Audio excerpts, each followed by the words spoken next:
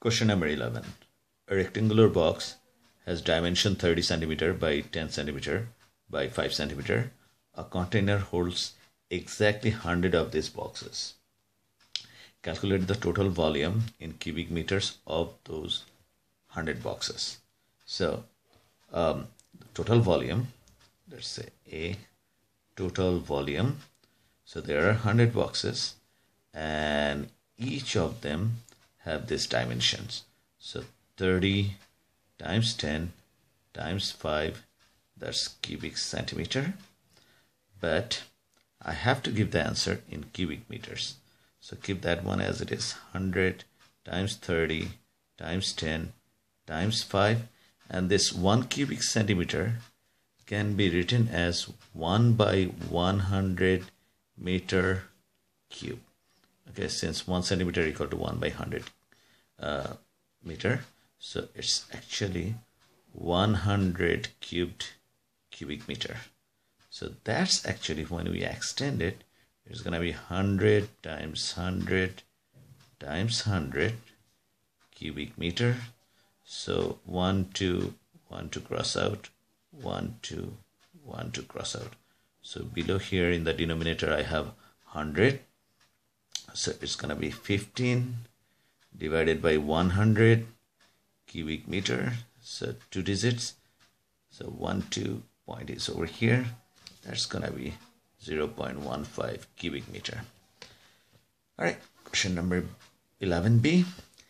Each box has a mass of 1.5 kg to the nearest 0.1 kg. The empty container has a mass of 6 kg nearest to 0.5 kg. Calculate the greatest possible total mass. So mass of one box. Okay, since it's greatest, I have to take the upper bound of that. 1.5 plus 0.1 divided by 2, that's gonna give me 1.5 plus 0.05, and that's gonna be 1.55. That's kg. Okay, that's kg.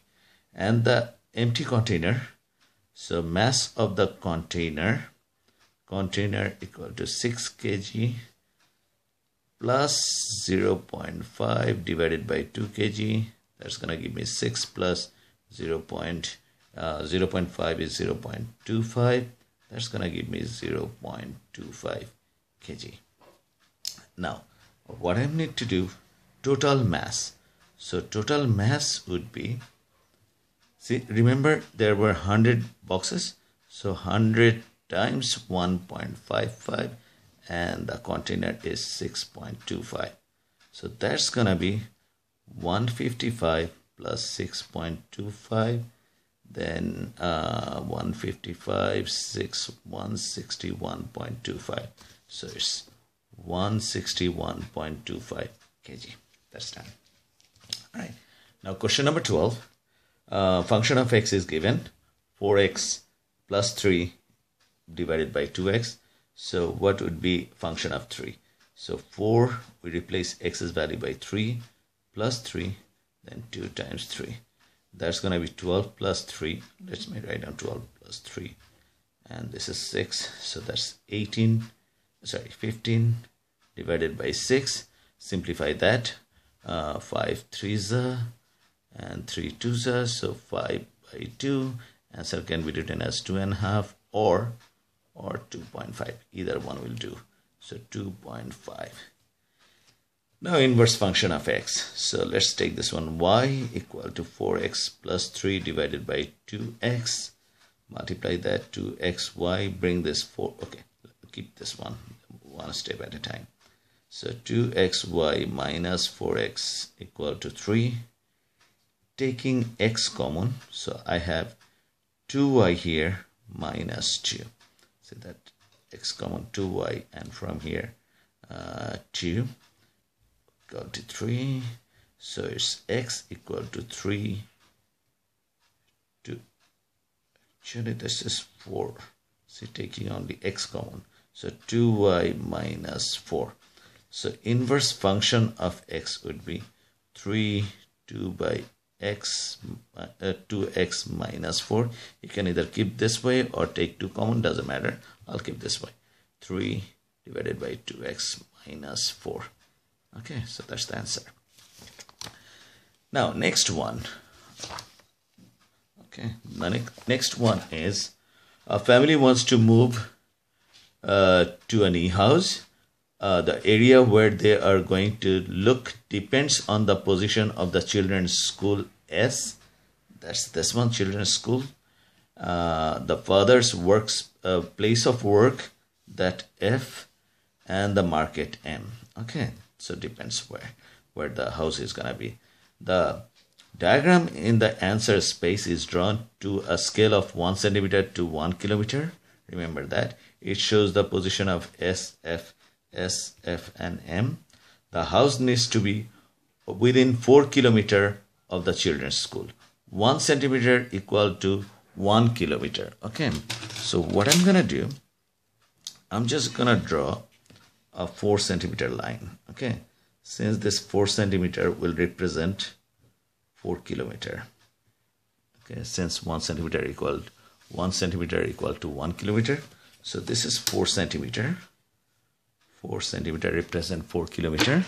So what I'm gonna do, I'm gonna take this one, the arc length of that, the radius of this, okay, or the length of this, and then from this school, okay, within 4 kilometer of the children's school. So from this, I'm gonna draw a circle with this length, and this length is going to be 4, and that 4 is the radius of this circle. So this is the locus. Okay, so that's done. Nearer to the market, then the father's place of work. So if I join this, you don't need to join that, but it's better. It looks probably, it's gonna look better.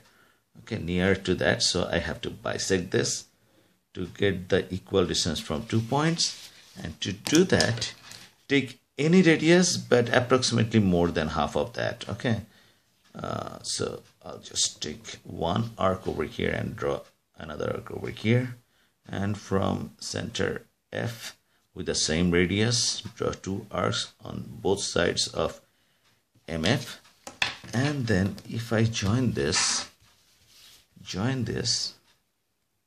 then I'm going to have this straight line over here passing through this. Now let's read that.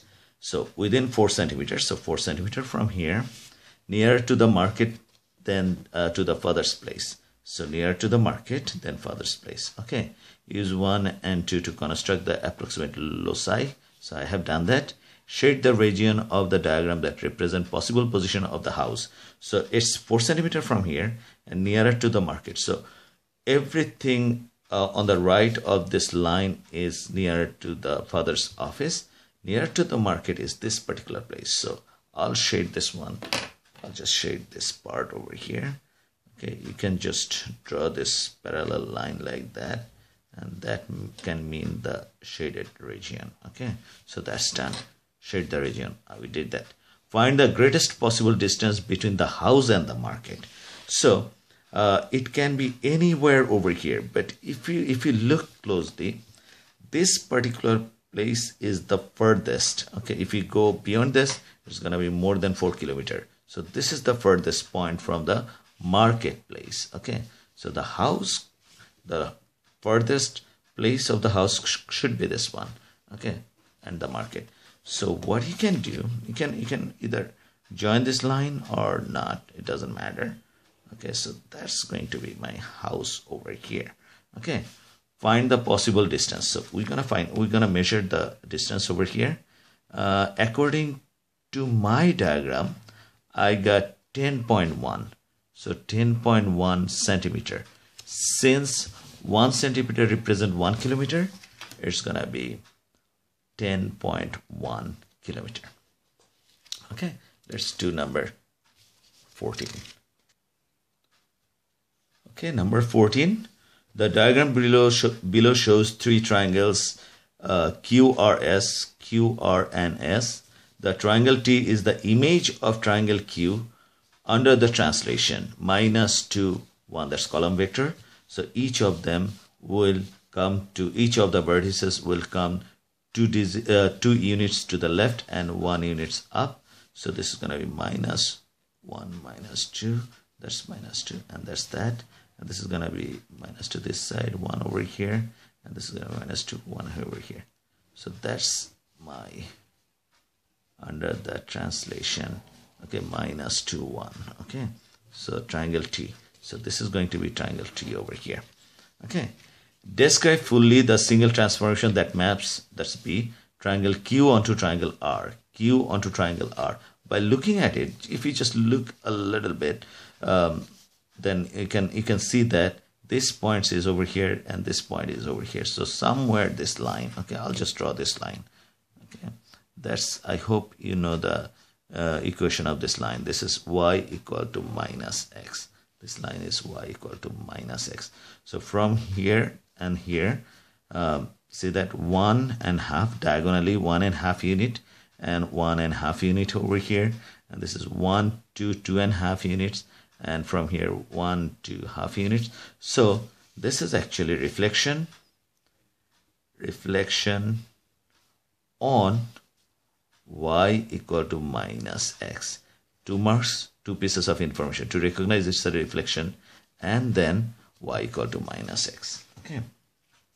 Now find the matrix, represent the transformation that maps triangle Q onto S. Q onto S. Again, if you look at it, there's two, probably it looks something like this. This triangle is rotated 90 degree to triangle S about the origin. Let's see. This is the origin 0, 0, and this is one of the point. If I rotate it 90 degree, so it's gonna be 2 units on my right, 1 units below. So 2 units, I put it back again 90 degree. So 2 units and below 1, and then over here 3 units, 3 units right, 3 units below. Go back to original position, 3 units right, 3. So this is 90 degree rotation about the origin clockwise, okay. So it's just one more question. It's gonna be 0, minus 1, 1, 0, okay. You need to memorize that, okay. I hope you have seen my rotation video on this. It's really simple, okay. Now question number 15, find AB. So product of AB. Now you can write down 2, 1, minus 1, 3 multiplied by 4, 1, minus 3, 0, and you know that it goes like this, okay. So 2 times 4 is 8, plus minus 1 times 1, that's minus 1, plus minus minus 1, okay. Then this and that, minus 6, 2 times minus 3, that's minus 6, and minus 1 times 0 is 0, and then it goes this way. 1 times 4 is 4, then plus 3 times 1 is 3, then this and that, minus 3, and this is 0. So I'm gonna have 8 minus 1 is 7, this is minus 6, this is 4 plus 3 is 7, then this is minus 3. So I can write on the answer space 7, 7, minus 6, minus 3. Now we're going to go for B inverse. B inverse is 1 by determinant, that 4 times 0 is 0, minus, this is my product of this diagonally this way is minus 3, minus minus plus, that's 3, and they switch its places, 0, 4, and these two elements, they don't switch their places, they just change their sign. So plus 3 and minus 1. So I can write down 1 by 3, 0 minus 1, 3, 4. You can multiply them out, each of the elements with that, but I love to keep it this way. 0 minus 1, 3, 4. It's a waste of time. Okay, solve the inequality, question number 16. So I have x over here. I'll take this 3 that side. So minus 2x is less than 5. When I transpose this 3 to other side, it's going to be minus 3. So it's minus 2x is less than 2. Now, whenever I take this minus to that side, divide, you know that inequality, when we divide or multiply by minus sign, then this inequality sign changes. So x is going to be greater than 2 divided by minus 2. So x is greater than minus 1. So this answer is going to be x is greater than minus 1. The next one, solve the equation that, this is pretty simple one, 3y plus, we are just taking the bracket off, 3 2s are 6, then over here 2 2s are 4y, minus 2 7s are 14, plus y. So this 4 and y is 5y, bring this 3y that side, minus 3y, bring this 14 to this side, so 6 plus 14. So this thing is going to be 2y, and this is 20, or we can write down, bring this 2 to that side, 20 divided by 2 is y, therefore y equal to 10. So this is y equal to 10.